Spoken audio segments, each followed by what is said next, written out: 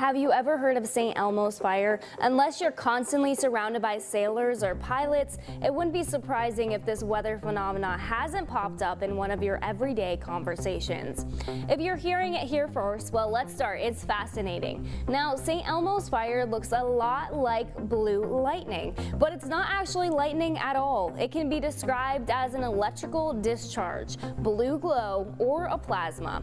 This rare phenomena is often seen on ships, out at sea, or from the cockpit in an airplane. This glowing plasma occurs because of thunderstorms. With a growing storm, more and more charges form within a storm cloud, creating friction in some portions of the storm.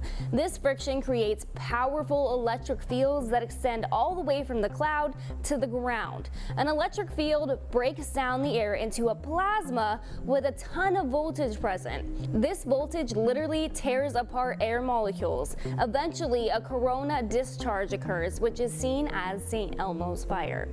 Although St. Elmo's fire looks intimidating, it's not actually dangerous. The only thing hazardous when this rare weather phenomena occurs is the storm that formed it.